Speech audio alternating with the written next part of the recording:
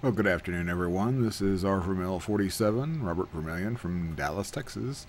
Today is March 3rd, 2012. I am making this video at 2:04 p.m. Central Standard Time. Just wanted to kind of show you a recap of these are preliminary numbers out of yesterday's storm totals, and what a day it was. 98 reported tornadoes. Again, these are preliminary. Some of these could be double reported, but still. 98, that's lots of tornadoes. 259 wind reports. 5 of those were wind reports of 65 knots or greater. 435 hail reports. 42 of those were hail that was larger than 2 inches in diameter, which is larger than ping pong balls.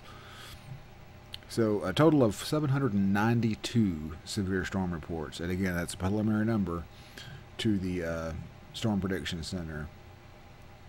Give them kudos once again for breaking out the high risk area yesterday, up in it yesterday morning, knowing that there was going to be some nasty weather in this area. It was nasty, and again, my heart goes out to all the folks that lost their loved ones, their friends, and their property, their animals. It's just, when you get an outbreak like this, it's kind of overwhelming sometimes. But it's showing that we're getting an early start to spring, which could mean that we're going to have an early end to tornado weather. But it's just starting, so we'll have to see about that. But anyway, that was yesterday's preliminary reports for all the storms that we had. Now here's the generic weather forecast map for today, issued this morning from the Hydrometeorological Prediction Center, showing that there's still an area for potential for severe storms, but nothing like yesterday. Yesterday was one of those, very rare occurrences, but when everything comes together like it did, some parameters yesterday were like 7 to 8 times normal what they would have had to have been just to produce tornadoes. So it was just one of those unreal top situations.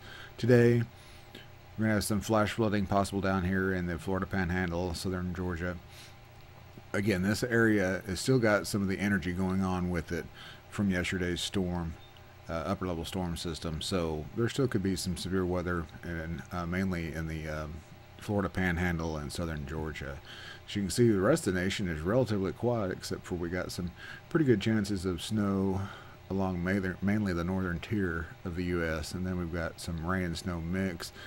Some pretty hefty snows for parts of eastern Canada and the northwestern tip of Maine. Could be some very heavy snow. Rain snow mix, of course, up here when you get a system like this.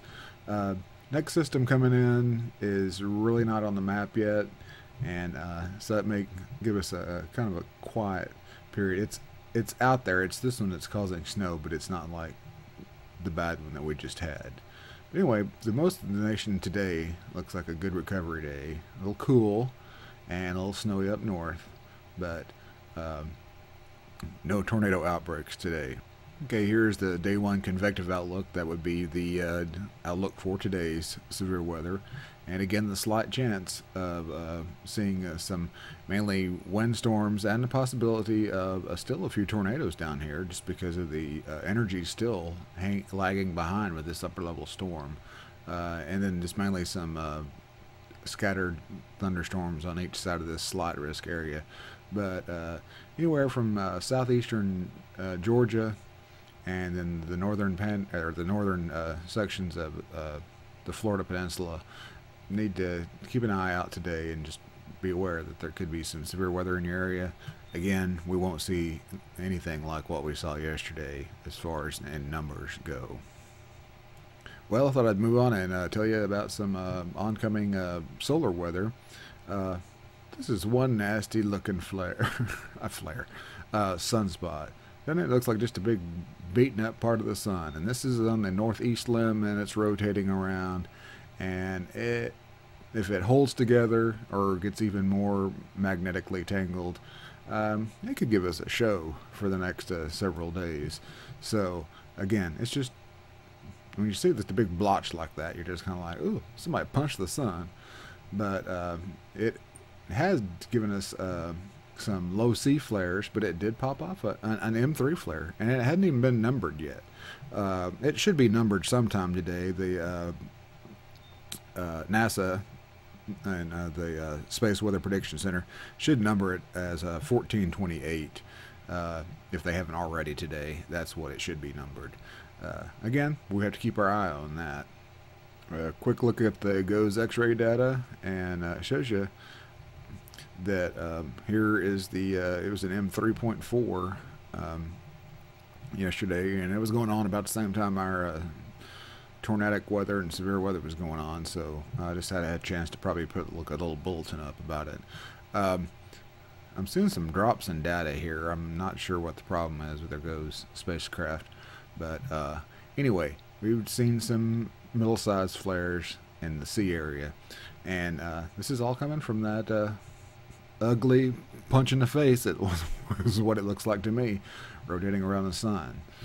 So anyway, for the next several days, severe weather looks to be severe weather for the Earth looks to be on the quiet side, thank goodness, because there's lots of folks that have got some cleaning up to do. And looks like maybe space weather is going to ramp up for us to give us more to talk about. Anyway, that's it for today. Again, this is R Vermel 47 coming to you from Dallas, Texas. Y'all have a good one.